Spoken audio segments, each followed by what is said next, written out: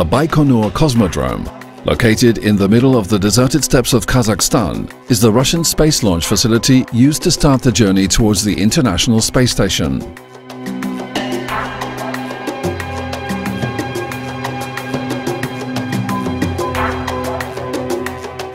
It is a huge complex that comprises several technical buildings, some for assembling and preparing the rockets, and others to accommodate the technicians, engineers and crews.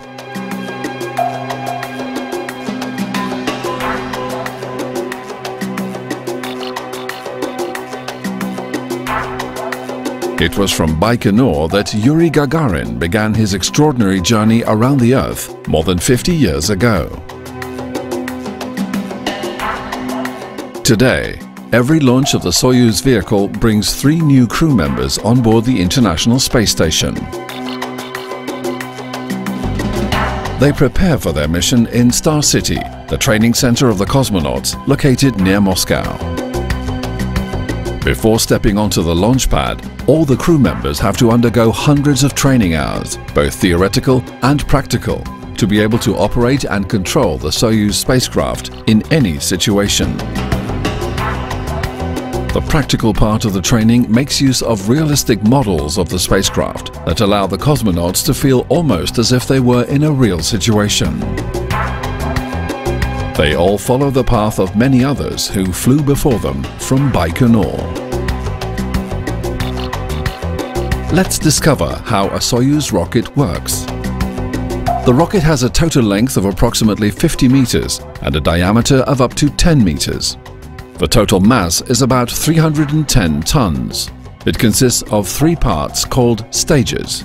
A mixture of kerosene and liquid oxygen is used in order to generate the required propulsion. On top of the rocket stands the Soyuz spacecraft itself, encapsulated within the structure of the rocket's nose. On the launch pad, 4 green arms ensure that the rocket is positioned properly before liftoff. The arms will mechanically rotate away to release the rocket while it leaves the ground. The training being successfully completed, the crew members are ready for the launch, and the rocket stands on the launch pad. 2.5 hours before liftoff, the crew finally enter the spacecraft and start preparing it for the launch in collaboration with the ground controllers. They are now set for the launch. The cosmonauts are now sitting on top of 300 tons of propellant. What happens if anything goes wrong? The Soyuz rocket is equipped with a robust and powerful system designed to save the crew in case the rocket were to start burning or explode on the launch pad. This is the Launch Escape Tower.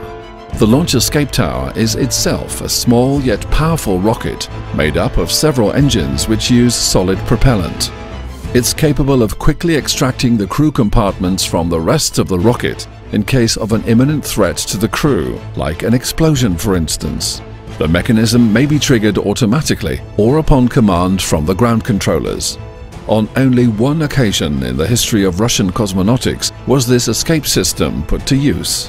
In September of 1983, while the rocket was ready to lift off to bring 2 Soviet cosmonauts to the Salyut 7 station, a valve failed to close just 90 seconds before final ignition, causing kerosene to spill onto the pad and ignite.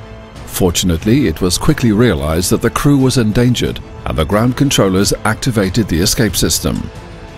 Explosive bolts fired to separate the crew compartments from the rest of the spacecraft, and the escape motor fired, dragging the crew compartments free of the boosters.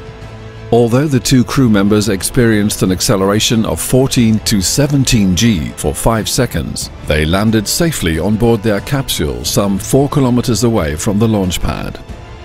The G-load is a common way to express the acceleration, in other words, the force that the crew may feel during changes in velocity. The 2 cosmonauts, Strekalov and Titov, would go on to fly several highly successful missions in later years. This incident proved how reliable the launch escape system really is. Let's go through the launch sequence now. At T-0, we have liftoff.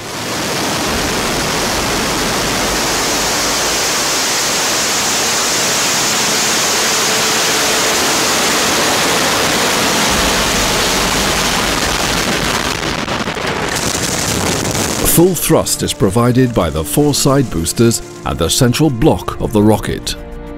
The core block is ignited at the same time as the 4 boosters to provide an additional thrust.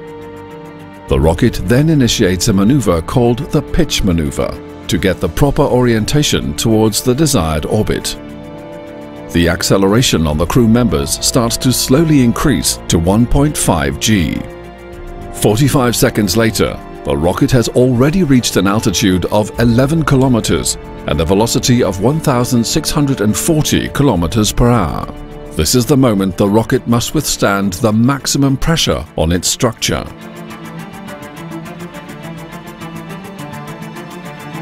The cosmonauts feel twice their normal weight on the ground.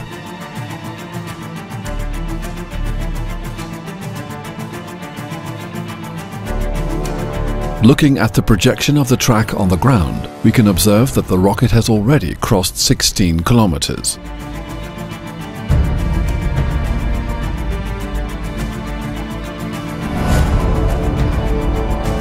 After almost 2 minutes into the flight, the rocket is at an altitude of more than 40 kilometers, high enough to get rid of the launch escape tower. A few seconds later, the 4 strap-on boosters stop firing, having consumed all the propellant they contained. Being of no use now, they are jettisoned from the main core, which continues to fire and is now called the second stage. In case of a severe malfunction at this point, the spacecraft can still separate from the rest of the rocket and come back safely to the ground without the need for additional propulsion. The debris follows a trajectory that leads it to hit the ground in an uninhabited area located more than 350 kilometers from the launch pad. Soon, the crew members will experience the maximum acceleration on their bodies, 3.5 times their own weight, but only for a few seconds. This is the most physically demanding moment for the cosmonauts. In the meantime, the second stage continues to fire for 3 more minutes. The structure that protects the spacecraft is then jettisoned. Once again, the debris will follow a safe trajectory to hit the ground 530 kilometers away from the launch site. The spacecraft is now fully exposed to space. The light from outside can now enter the crew compartment through the small windows.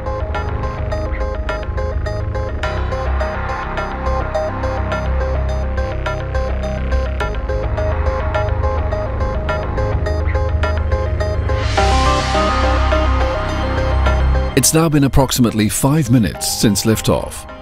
2 seconds before the extinction of the second stage, the third stage is ignited. Then the second stage separates from the rest of the rocket. The engine of the third stage will continue firing for the next 4 minutes. As with the 4 boosters, the second stage follows a safe trajectory down to Earth. The rocket is already at an altitude of 170 kilometers and traveling at a velocity of 13,250 kilometers per hour. Then, the circular section that links the second stage with the third stage is jettisoned, while the rocket goes on to reach the targeted orbit around 220 kilometers above the surface of the Earth.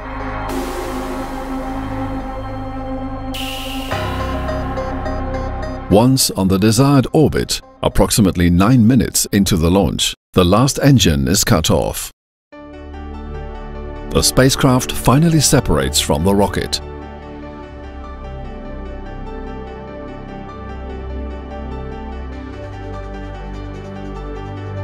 The cosmonauts can now feel the microgravity.